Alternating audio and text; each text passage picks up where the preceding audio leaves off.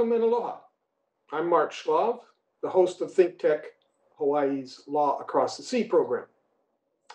Today we're going across the sea of life and current events for a special Thanksgiving program. My guest today is Lyla Berg.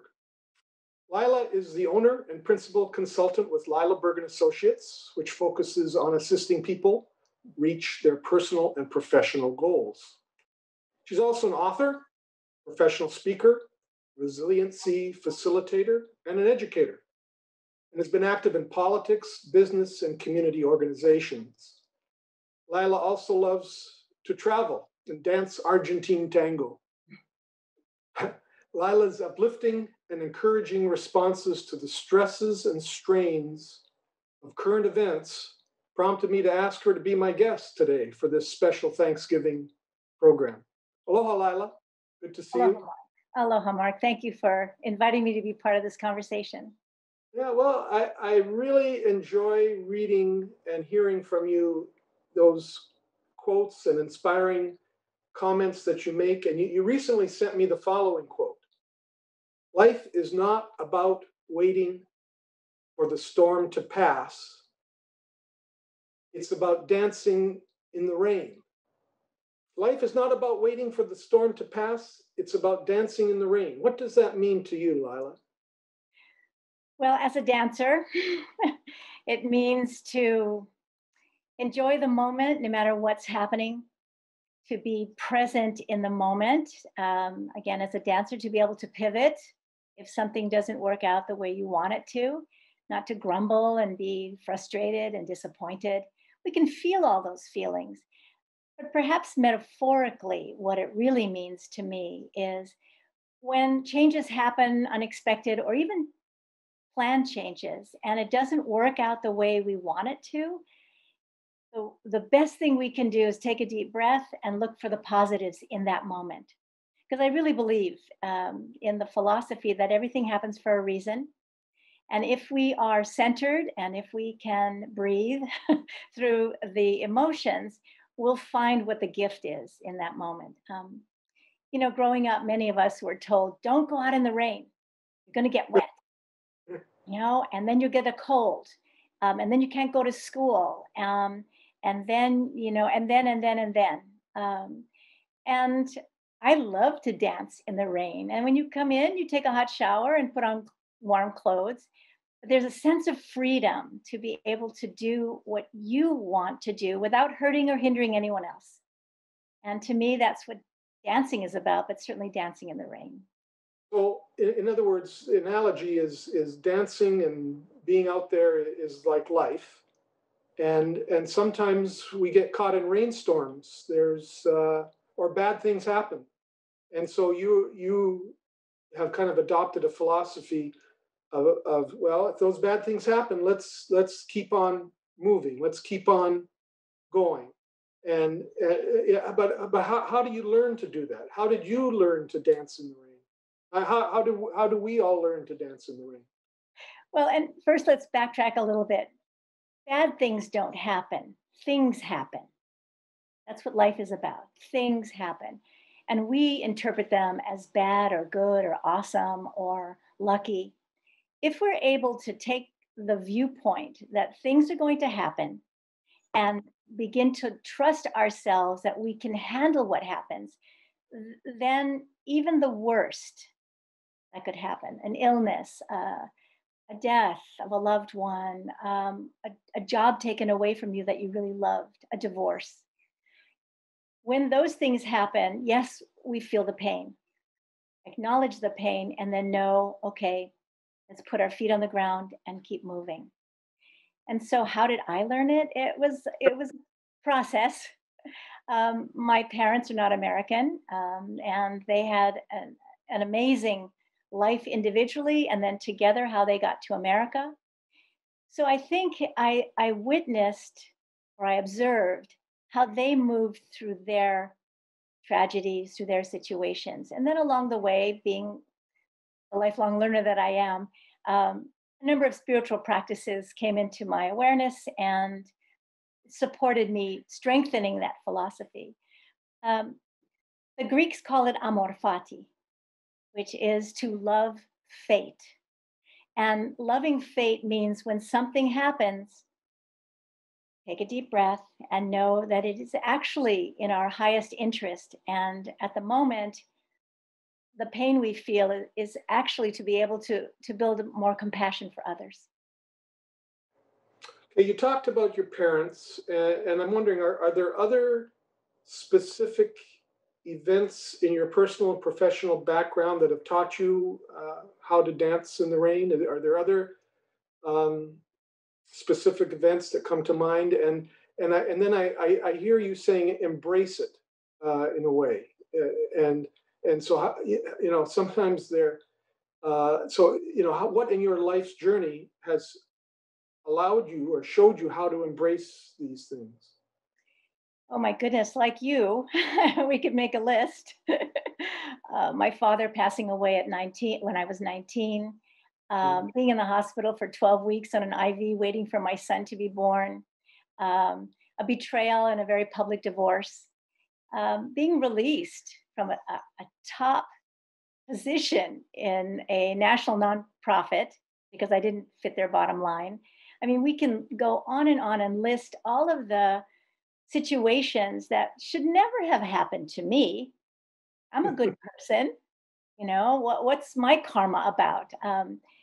And somehow along the line, there were my friends or something I read. And then this also deep trust in the universe loving me. It sounds a little corny, um, but I believe that we are all on the planet at this time for the work that we are to do. And I think what really helped me is to become aware of what my why is. My why is to contribute to the world, to help make communities stronger and people happier in the way that I do best. And so if I stay focused on that vision of my purpose in the world, it helps me get out of the poor me feeling I have sometimes. And you talk about various occupations. You've been a teacher too, and what have you learned from teaching, and what can you pass on? What can you teach about teaching? Uh, like, Well, it's interesting you should ask that because it was never my dream to be a teacher. It was a fallback, more or less, because I had no major when I was coming out of college. And what I learned about teaching is it is about being real, about being a person engaged with other people. The first year I was teaching back when I came home to Hawaii, I got an unsatisfactory. Now, mind you, I have a college degree, a master's degree in education, and I don't do things haphazardly, but I got an unsatisfactory because the vice principal very astutely knew I was capable of more. And when she gave me that unsatisfactory, we talked about the way in which I was teaching. I had worksheets. I did the class exactly the same as the teacher next to me. And I had to discover my style, my voice, and connect with the students. Educare means to draw forth from within, not to load something that's empty. And I think sometimes in the teaching profession, we believe that our students are empty, and so we have to fill them. And every child comes into the world and into my classroom with so much to offer. My challenge is to bring it out in them. And then as a so, yeah.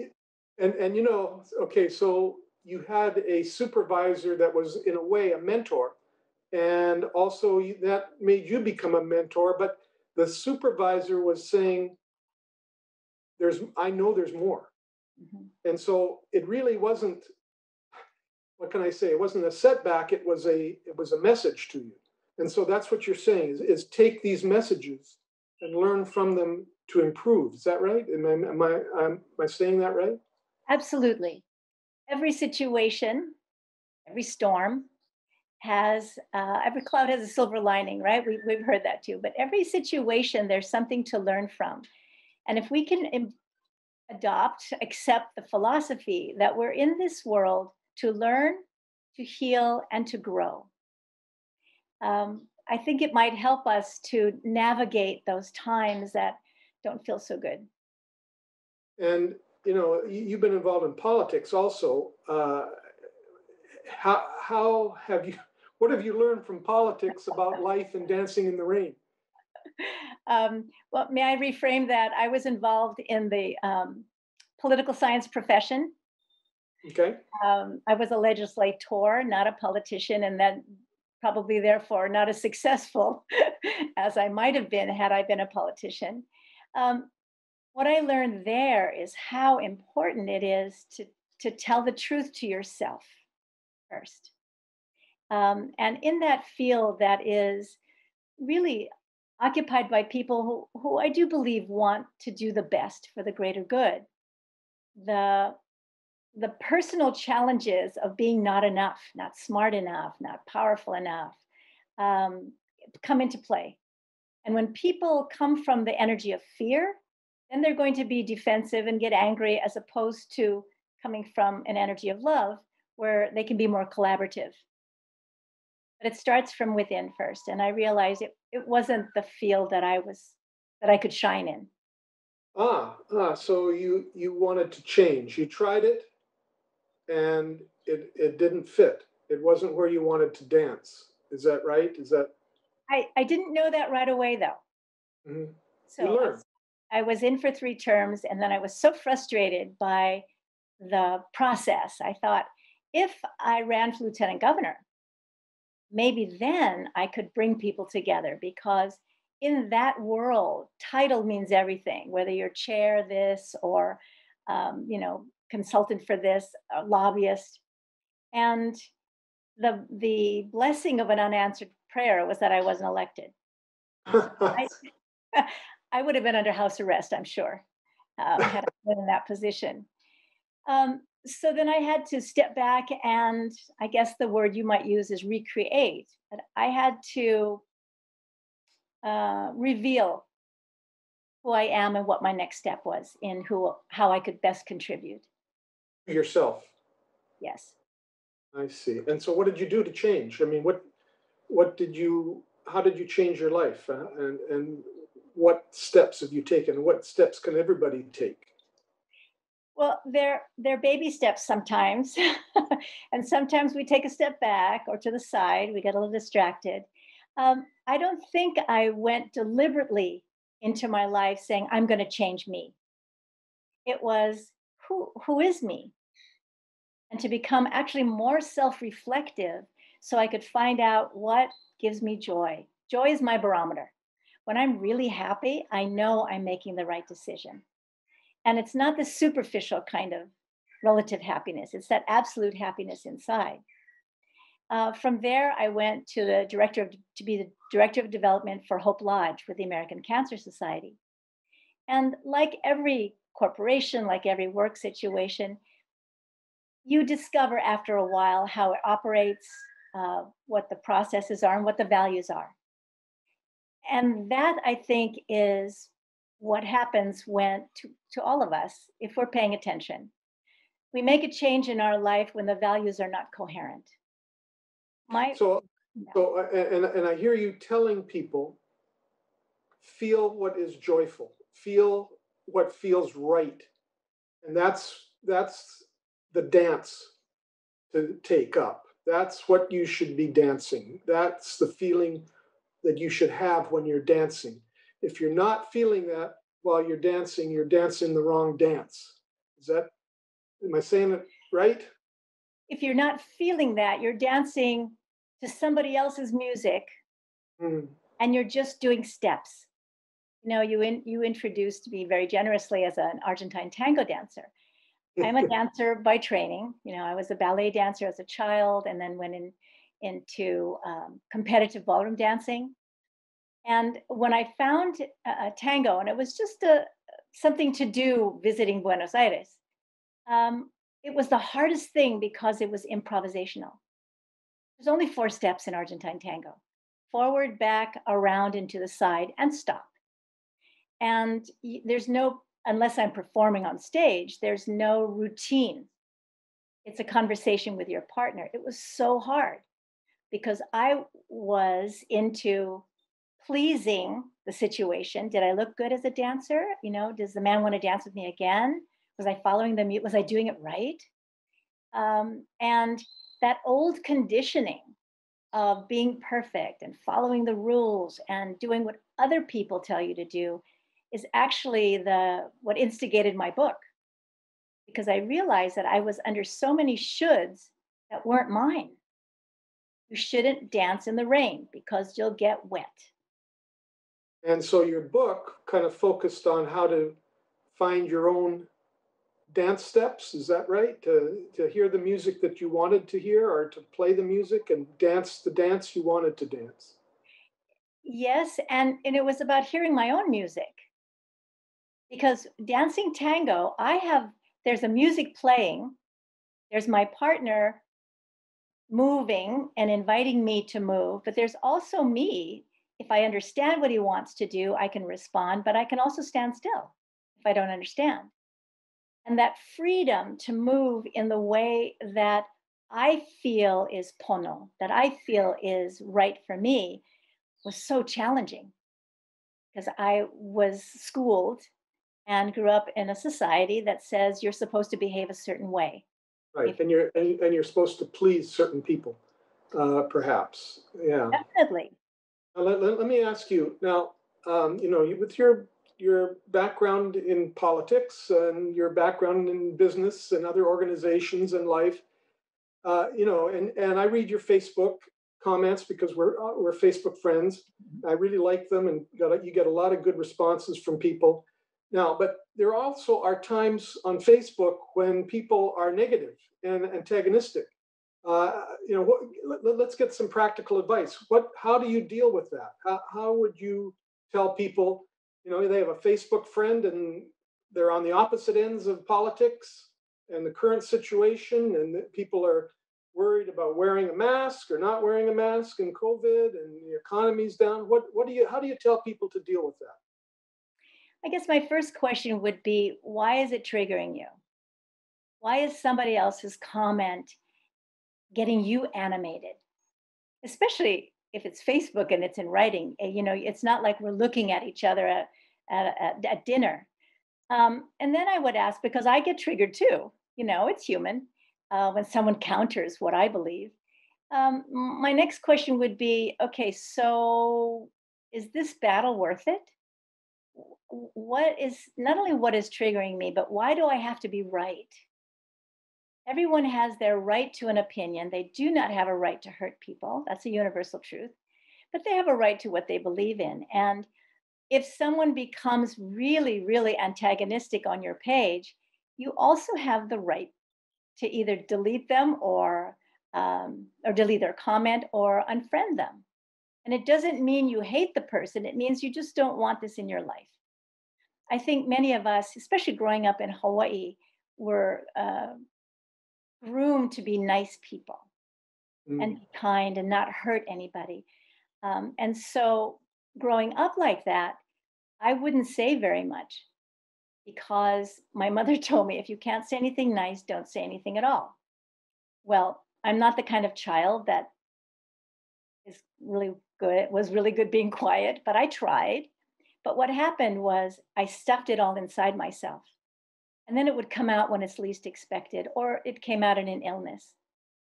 So the comment to someone on Facebook, or the guidance might be, what's triggering you, and is it really worth going back and forth? And the third consideration is the person who is antagonistic or hostile. How sad for them that is the only avenue that they may have to show that they have an opinion or that they're intelligent. And so if we can build compassion for that person, it will neutralize our own animation. Okay, so I see where you're saying don't let it change the music in your own mind. Don't let that dominate you, but play the music that you want to dance to as you go forward. Don't let someone else's tune throw you off. And and so you got to maybe depart from that, not let those things control you. Definitely not control us, but also be mindful and reflective when you do get triggered. And then be thoughtful of that person and allow that person just to pass. Allow that person to dance off on their own dance. Yes, when I was teaching or facilitating trainings in companies on communications, building relationships, one of the phrases that I would use is "Thank you for sharing."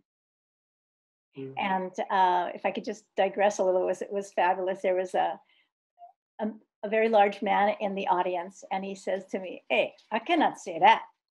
I said, "Okay, what could you say? You know what I'm driving at." And he goes, "Thanks." Same. So whatever language we speak, we could just. It's like doing Aikido. It's like doing martial arts. Bruce Lee did not grab somebody by his gi and throw him on the ground. Right? Jet Li, Bruce Lee, they wait. The person comes at them and they move to the side, have a motion with their hand or their foot or something that actually causes the other person to fall themselves. So it's not an aggressive act. It's a defensive posture without being defensive.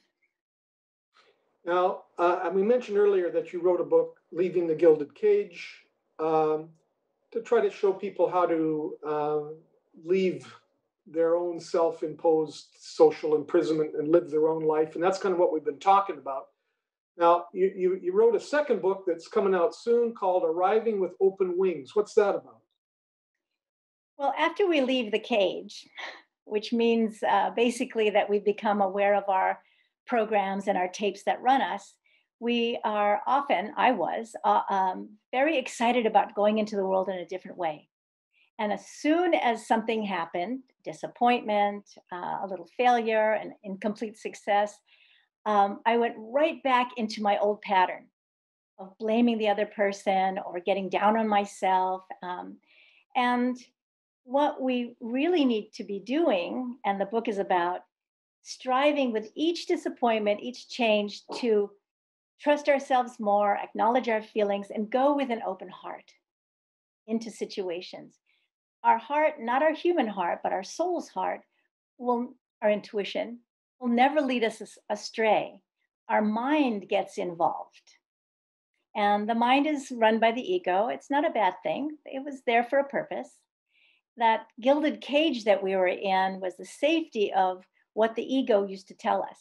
Don't play in the rain. Don't dance in the rain. Don't go out in the rain because you're going to get sick. And then the deeper soul inside goes, yeah, but it's so much fun. And again, joy becomes the barometer. So arriving with open wings is to be mindful and aware that things are going to happen and we can move through them. And we will move through them even more gracefully if we're paying attention. And, I wonder, does growing up in Hawaii have any effect on all of that to you? Or is there some relationship between, you talked about Hawaii and maybe the feelings that we have about not being naughty or not saying things bad about people. How does that fit in here? Oh, it definitely shapes one because there are tribal beliefs, cultural beliefs, familial beliefs. But I think growing up also as the child of immigrants, if you will, my brother and I were expected to be citizens of the world. And so my father traveled with us a lot every summer. And learning other languages, knowing about other people, built a better understanding of humanity, I think, for me. And so when we talk about growing and changing, it really depends on the extent of our own willingness to self-reflect and to take a look at ourselves and see what works, what doesn't work. Okay, now we have talked about, learning to dance to the tune that makes us joyful. What are we're coming up on Thanksgiving, and that's kind of why I wanted to do this program. What are you thankful for during these crazy times? I mean, we are going through stressful strain of COVID and bad economy and the political dissension. What do you look for and what are you thankful for during these crazy times? Well, the first thing I'm thankful for is that you're doing this program and you're asking me today, not 8 months ago, because I was in major resistance and fear, like everyone else. What I'm most thankful for, of course, is my son. My heart would have stopped beating years ago if not for him. I'm thankful for everyone like yourself who is engaged in facilitating and assisting people to think about what they think about and to really come from what the Buddhists call their Buddha nature: compassion, forgiveness, love, and to trust themselves. We've been so taught not to love ourselves. That's an educational phenomenon in the Western world. And if we can come to the place where we're just grateful for everything. I'm so happy when it rains because that means I don't have to water my yard. I'm really, really happy, when my dog comes and sits next to me. So finding something, and I have a gratitude journal. Every night I write down 3 things that I'm grateful for. Sometimes it's just I'm really grateful that the mailman came and didn't bring me a bill. The small things that matter, that add up, sometimes are what's important. And in the we have just about a minute left. In that time, I mean, what are those your words of advice for people as they deal with life now and into the future? Is that kind of where you're coming from? Is that what you tell them, or what would you tell them? Let me ask you that question. I guess 3 things to wrap it up. 1, to love yourself first and find that self-compassion. Look at all of the things that you have gone through in your life and you're still here. The second thing would be to be mindful of what we say, what we do, how we interact with people. And if there is a situation that is not comfortable, that is not within your music repertoire, to be willing to let it go. And the third thing is, as we let things go, let them go without anger, without fear, and to know that the next thing is coming around the corner, and let's be curious about it. So I'm curious what what my next role is in the world. Well, Lyla, thank you so much for being my guest today on this program. And we're right before Thanksgiving. I think it's a good time for us all to reflect and to all of us thinking about dancing in the rain. And I appreciate your time, Lyla Berg. Aloha. And I look forward to watching you dance in the rain. And I will try to learn how to dance in the rain also. Just come out and play. That's all.